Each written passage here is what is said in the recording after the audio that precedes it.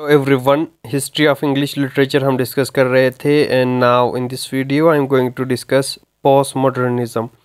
बाकी एजेस और पीरियड्स हमने डिस्कस किए हुए. सो postmodernism को पढ़ते हैं इस वीडियो के अंदर. सो postmodernism जो है लेट 20th सेंचुरी में स्टार्ट हुआ. Late 20th century style and concept in the art architecture criticism that represent a departure from the modernism से डिपार्ट करता है.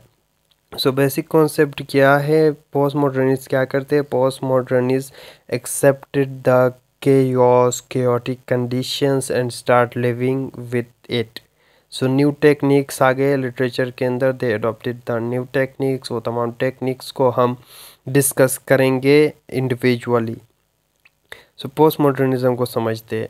So it means a number of trends या moments आ गए arts के अंदर, literature के अंदर, जो कि 1970s में डेवलप हो गए इन रिएक्शन या rejection of the dogma principles या practices of the establish.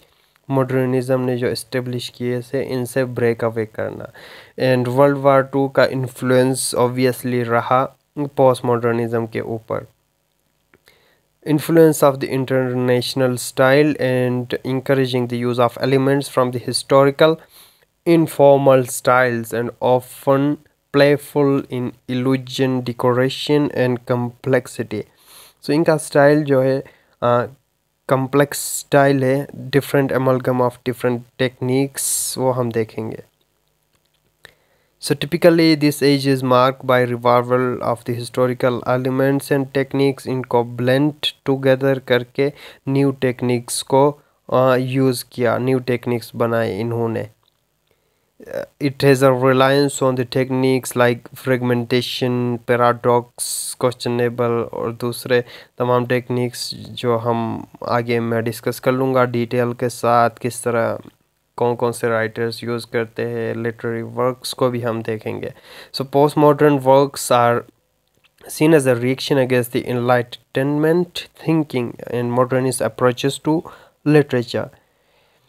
So postmodernism के features या postmodernism के techniques कहे या writing techniques, ये जो है these are the writing techniques.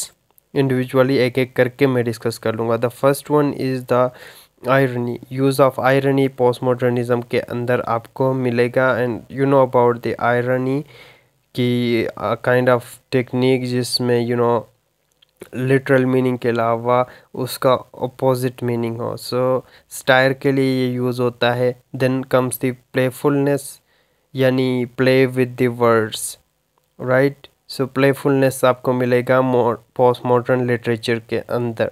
And then black humour आ जाता है. ब्लैक ह्यूमर या जिसको डार्क ह्यूमर भी कहा जाता है. So it is a technique जिसके अंदर क्या किया जाता है, सीरियस मैटर्स को डिस्कस किया जाता है इन अ नॉन सीरियस वे में. ठीक है, सीरियस मैटर को ह्यूमरस वे में रिप्रेजेंट करना ब्लैक ह्यूमर या इसको डार्क ह्यूमर भी कहा जाता है. सो इसके अंदर बेसिकली टेबू कॉन्सेप्ट्स को, टेबू थिंग्स को इन अ कॉमेडिक मैनर या ह्यूमरस मैनर के अंदर रिप्रेजेंट किया जाता है. And then comes the another technique जिसको पास्टिश कहा जाता है. बेसिकली इट्स अ कॉपीइंग है, कॉपीइंग टेक्निक है जिसमें क्या होता है, प्रीवियस लिटरेरी टेक्निक्स को यूज़ करते हुए उनको मिक्सअप करके, उनको इमिटेट करके, कॉपी करके एक न्यू टेक्निक बनाना पास्टिश कहलाता है. एंड देन कम्स दी इंटरटेक्सचुअलिटी आ जाता है. इंटरटेक्सचुअलिटी क्या है?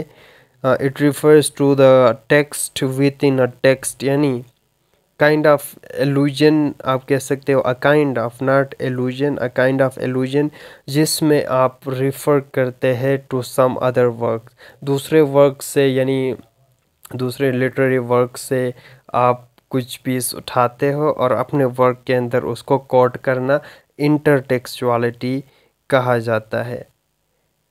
Right, shaping of the text meaning by the another text, इस टेक्निक को इंटरटेक्सचुअलिटी कहा जाता है. जब मैं लिटरेरी वर्क्स को डिस्कस करूँगा तो वहाँ पे मैं एग्जांपल्स भी आपको दूंगा इन टेक्निक्स के, ठीक है। अच्छा, देन कम्स दी मेटाफिक्शन हमारे पास आ जाता है। मेटाफिक्शन ये टेक्निक है जिसमें राइटर आपको ये शो करता है कि what you are reading is the fiction, it is a fictional work, यानी सेल्फ रिफ्लेक्टिविटी आ जाती है कि ये फिक्शनल वर्क खुद सेल्फ को रिफ्लेक्ट करती है कि ये फिक्शनल नेचर का वर्क है। इसको मेटाफिक्शन कहा जाता है, यानी आर्टिफिशियलिटी ऑफ द वर्क के बारे में राइटर इंडिकेट करता है।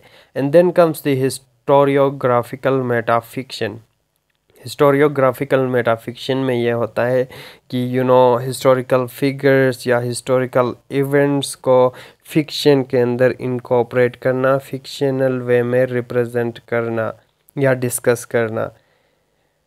100 ईयर्स ऑफ सॉलिट्यूड के अंदर या दूसरे जो लिटरेरी वर्क्स है आपके कोर्स में, उनको डिस्कस करते हुए मैं आपको तमाम इनका एग्जांपल्स मैं आपको दूंगा, राइट, आगे जब मैं राइटर्स को डिस्कस करूंगा तो तब।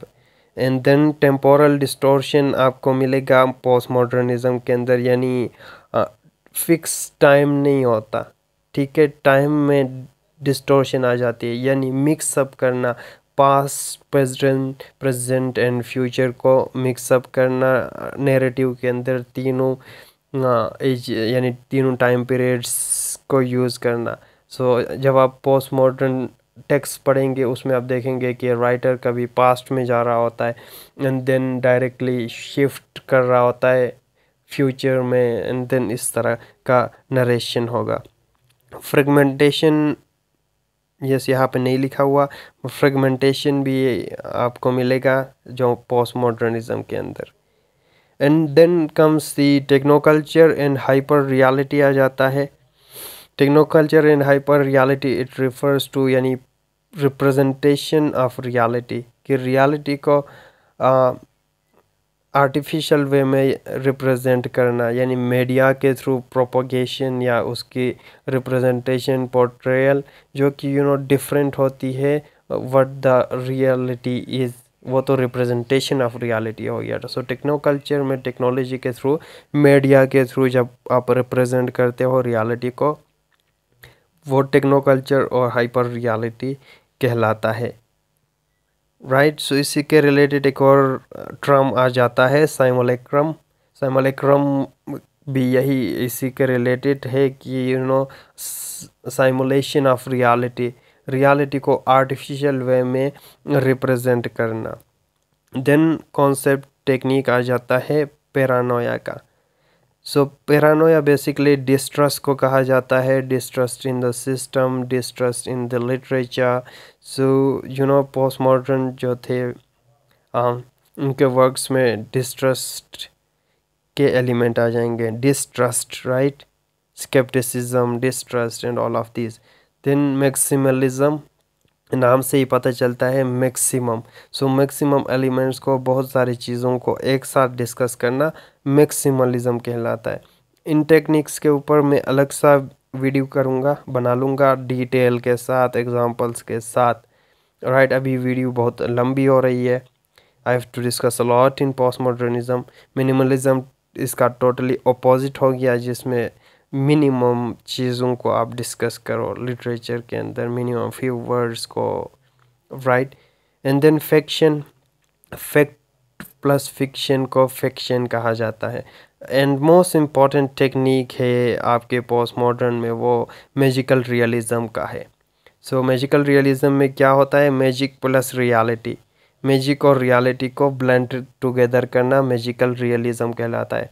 और आप नॉवल पढ़ेंगे 100 years of solitude by Gabriel Garcia Marquez का, जो कि एग्जाम्पलरी वर्क है मैजिकल रियलिज़म का। उसमें मैजिकल रियलिज़म आपको देखने को मिलेंगे। इन तमाम के ऊपर मैं अलग सा वीडियो बनाने वाला हूँ, बिकॉज पोस्ट मॉडर्न फिक्शन आपका सब्जेक्ट है, आप पढ़ लेंगे 7th सेमेस्टर में। सो ब्रीफ कंपैरिजन करते हैं मॉडर्निज्म और पोस्ट मॉडर्निज्म का।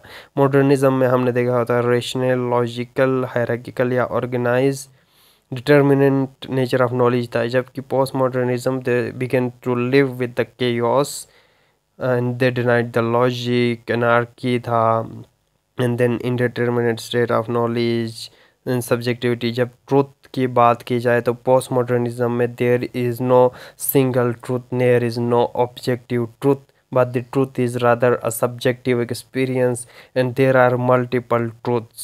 postmodernism में multiple truths आप होंगे, right. So major literary figures को हम देखेंगे तो इनमें आ जाता है जी Kurt वॉनिगट।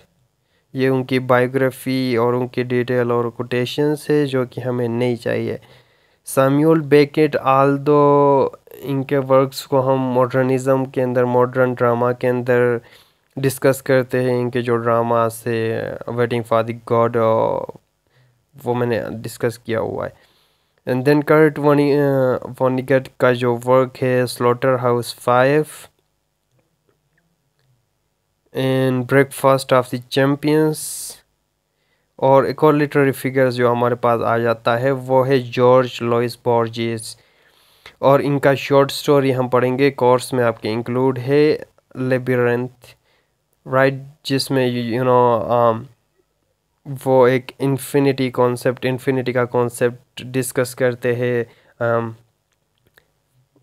Right. So and further on, moving on to the another important writer जो आपके कोर्स में भी इंक्लूड है वो है जी थॉमस पिंचन, और इनका जो नॉवल है ग्रेविटीज रेम्बो। ये इम्पोर्टेंट वर्क है, बहुत ही कॉम्प्लेक्स वर्क है, और इस नॉवल के अंदर ये पोस्ट मॉडर्न के फीचर्स आपको देखने को मिलेंगे। एंड जो George, there is a mistake, यहाँ पे थोड़ी मिस्टेक हुई थी। जॉर्ज लुइस बोर्जिस का जो शॉर्ट स्टोरी है वो है जी द एलिफ, आप पढ़ेंगे, जिसमें लेबिरिंथ का वो कॉन्सेप्ट देता है, इन्फिनिटी का कॉन्सेप्ट देता है। And further on moving to yes, magical realism की मैं बात कर रहा था, यहाँ पे डिस्कस नहीं किया हुआ उसका, गैब्रियल गार्सिया मार्केज का इम्पोर्टेंट राइटर है, और उनका 100 ईयर्स ऑफ सॉलिट्यूड मास्टरपीस है, जिसमें मैजिकल रियलिज्म और दूसरे ये इंटरटेक्सुअलिटी और ये तमाम टेक्निक्स इम्प्लाई होते हैं। वो मैं अलग से डिस्कस करूँगा अलग से वीडियो के अंदर। So this is all for today's video. Thank you for watching.